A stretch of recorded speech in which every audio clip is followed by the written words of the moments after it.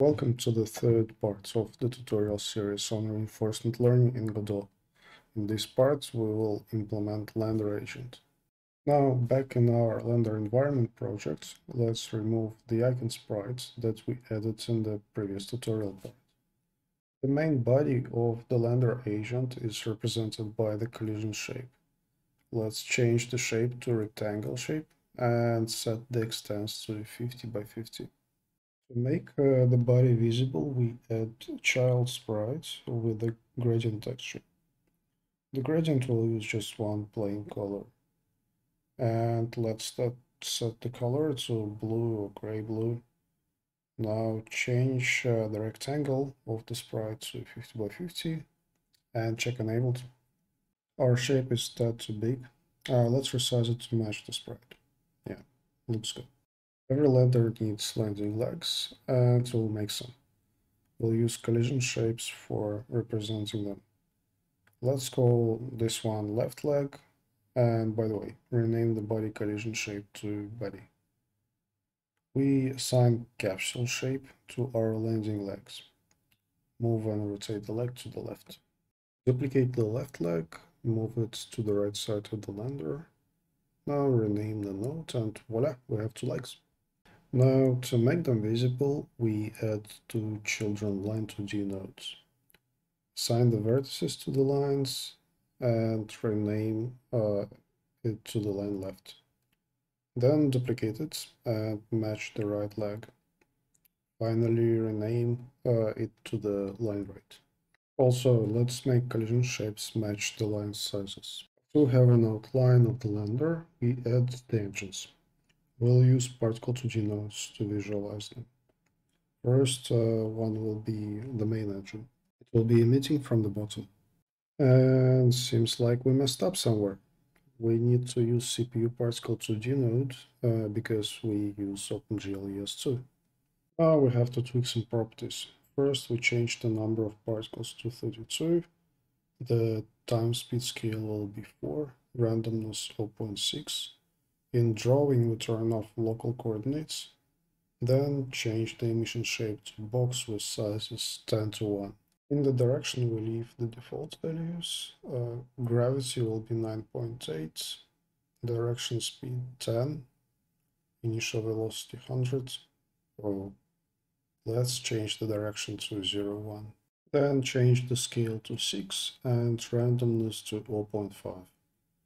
Then we create the color gradient. The first point will be yellow and the second point will set to red. Now, why our trace has this weird offset? Where we messed up? Oh, I see. It's somewhere Godot bug. Now everything looks fine. We duplicate the particle node and rename it to the left engine. Move it to the left side of the lander body, change the number of particles to 8, then change emission shape to 1 by 2 box, and alter the direction to -10. Duplicate the left engine emitter, drag it to the right, and change the direction to 10. And finally turn the emission off. Let's start writing the script for the lander node. We'll begin with the implementing act function. First, we switch all the engines off by turning the emitters off. From now on, our action tensor will have two variables. The first value will be responsible for the main engine, and the second one for the side engines. We turn the main engine on when the first action value is more than 0.5. This way, the neural network will have harder time controlling the lander because it cannot throttle the engine down enough to hover in one place. We set the engine power to be action 0, but clamped between 0 and 1.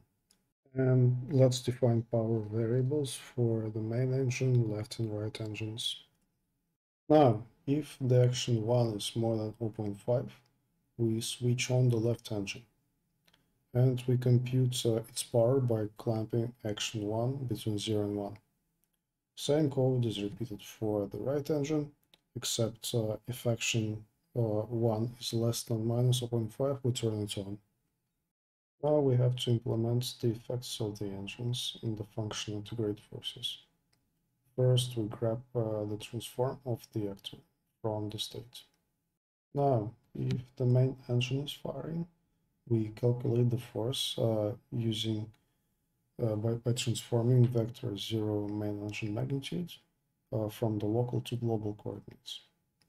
The offset of the main engine with respect to the center of mass will be vector 0, 25, also transformed to the global coordinate system.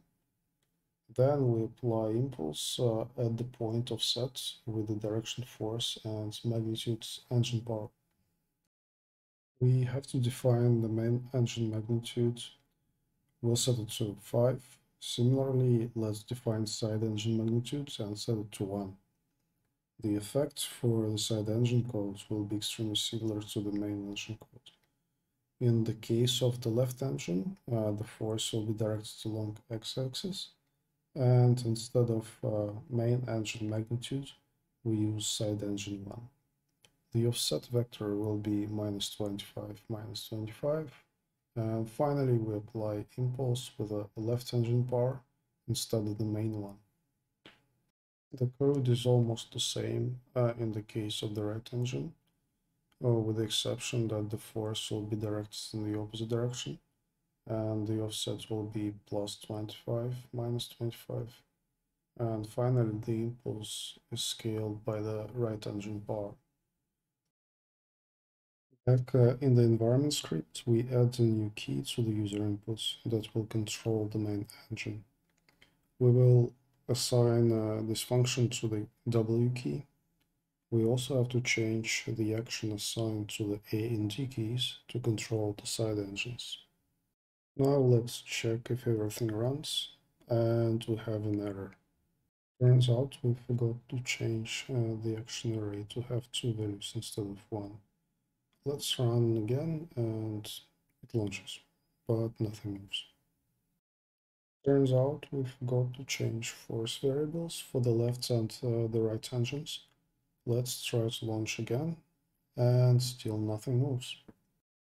Oh, we had 2 problems. The property one shot in the timer should be set to true. Second problem is that the agent goes to the sleeping mode state. So we turn on the gravity, and we also set can't sleep property to false. Everything just works.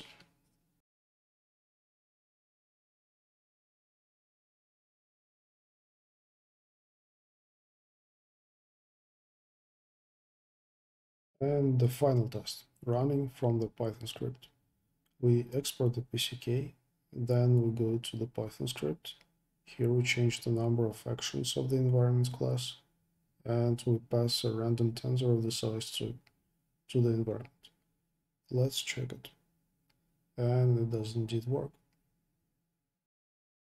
So, in this part of the tutorial, we implemented the agent. So see you in the next one.